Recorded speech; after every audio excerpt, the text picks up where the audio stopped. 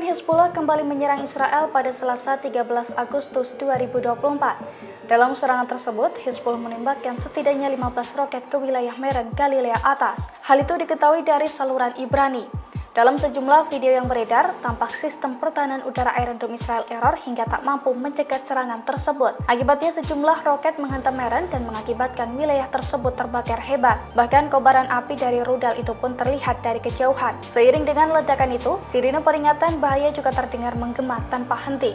Namun sayangnya, Hizbullah tidak mengungkapkan total kerugian yang dialami Israel imbas serangan tersebut. Hizbullah juga tidak mengungkapkan total korban jiwa dalam serangan pada malam hari itu. Sementara itu, hingga saat ini militer Israel belum memberikan keterangan apapun soal serangan Hizbullah.